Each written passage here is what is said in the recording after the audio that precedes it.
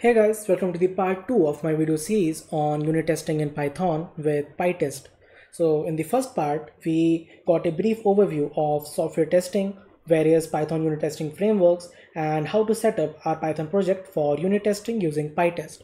We wrote a few unit tests and ran them using pytest.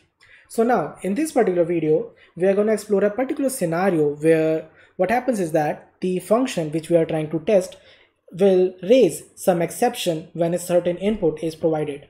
Now, what usually happens is that when the function you're testing raises any kind of exception, then your unit test fails, right? But in this case, what we want is we actually want to assert that an exception is indeed raised by that function, and our unit test should actually pass when that exception is raised. So that is what we are going to see how to do that in this particular video. So without any delay, let's get started.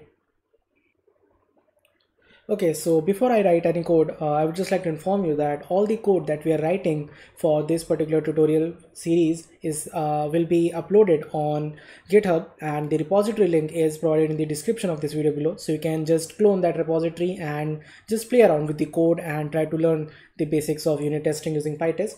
So just check that out. And now this is my Python project on PyCharm, and in the previous video I created a Python package called tut1, and inside that there was one package called myapp, which was the source code which I have, and then I had a test package where I put all my tests, right? So in this way I had structured my project. And now for this particular part, the part 2, I'm going to create another package which I will call tut2.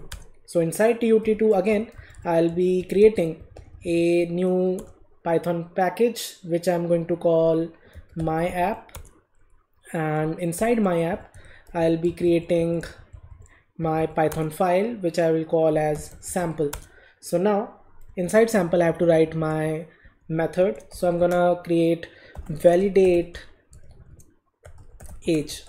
So validate age function takes age as input and it checks if age is less than 0, and if that is the case then it raises a value error in which it says that age cannot be less than 0. So it's as simple as that. This is the function, and now I want to write a few unit tests to test if this function is working as expected. So for that, for my in my Python package I'm going to create another Python package which will be called tests. So this is my test package, and inside that I'll be creating a Python file which I'll be calling test_sample. So you must be noticing the way I'm structuring my project, and actually this is the best way you should structure it, because in this way what we are doing is that this is the root, and then inside that we have another folder in which we are keeping all our source code just like a normal Python project that we do, but then at the same level we have tests, and in that test package we are putting all the tests for all the modules, right? So this is a nice structuring that we have done here, and you can follow it. So now test_sample, let us see. So I'm just going to write test underscore. Okay, and also notice that since this is the part 2 only, so I will just remind you again that I named this test script as test_sample. I prefixed it with test underscore so that pytest can discover it for finding any unit test in it, and then inside that again I'm creating a unit test function which starts with test underscore. So test underscore validate age. Okay, so now there are two scenarios here in this particular function: if age is less than 0 or age is greater than equal to 0, and in both the scenarios the output that we'll be getting, or the anything which will be happening inside the function, will be actually different. So that's why there are two scenarios, so we will need to write two different or two unique unit tests to test that. So I'm going to create first unit test, which is test validate age with valid age. So I'll be passing validate age. So validate age with a valid age, so 10 is a valid age, right? So I'm just gonna import the function, and now let us just run it. So for this whole tutorial series, I'll be using the PyCharm UI for running any unit test because it's much easier this way. Another way of running unit test is that you can use the CLI, right? So pytest-tut, this is the root of my project, and here you can see that I have tut1 and tut2, two Python packages, and both of them are containing some code. So if I just try to run pytest from here, what will happen is that it is saying that it collected 5 items because there are 4 unit tests in tut1 and there is one freshly written unit test in tut2. So it collected all of them, right? But let's say you do not want to run all the unit tests. So what you can do is that you can move to the particular folder, and under that you want to run all the unit tests.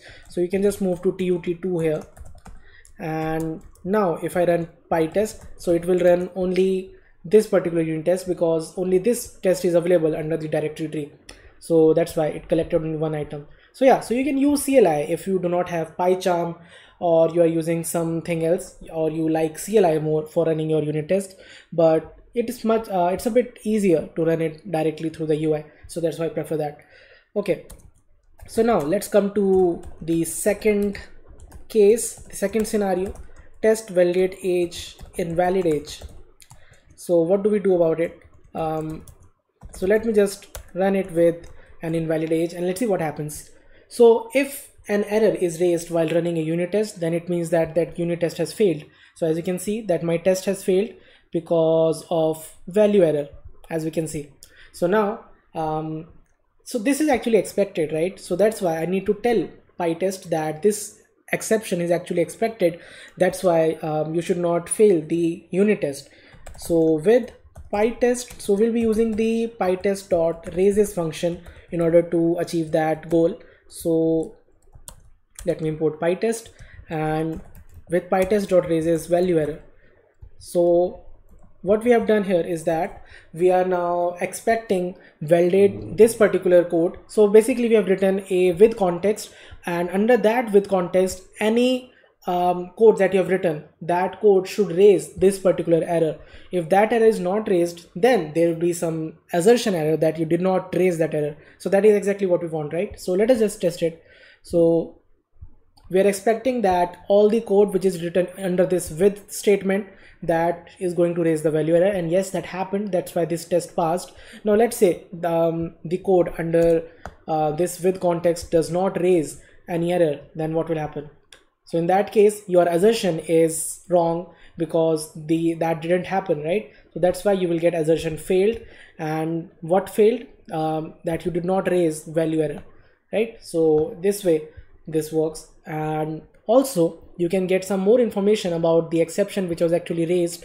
So you can do that by doing as exception info. So actually pytest.raises returns an object of class exception info, and it contains all the information about an exception. So what I can do is that I can get some information about it. So now how do I let's say I want to get the message which was raised by this particular exception. So this is the message, age cannot be less than 0, and I want to assert that exactly this message was obtained when this exception was raised. So let's say I want to test that as well. So that is also in a good test that you can write, that you also want to validate whether the error message is also correct or not. So what you can do is that exception info dot value will actually return you the actual exception which was raised. So you can just put a string around it and you will get the error message. So let me just print it.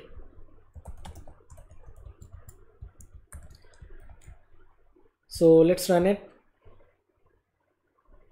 Okay, so let me just make validate age -1 again because we want the unit test to pass.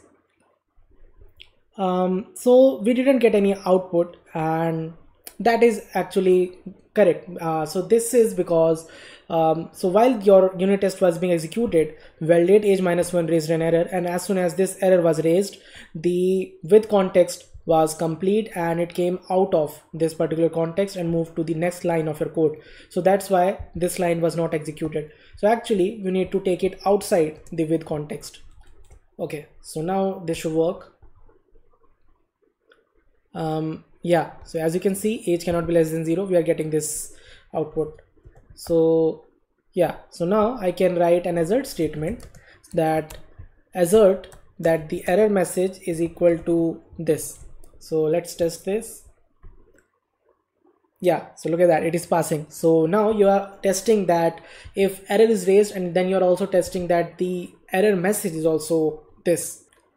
So this is a nice way of doing this particular kind of test.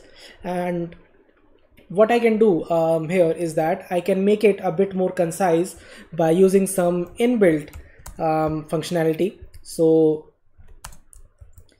pytest.raises function actually already has something called match. So there you can simply put your error message, and that will directly get matched with the exception message that you're getting. So in this way you do not need to create an exception info and then do the assertion yourself. So this is also good.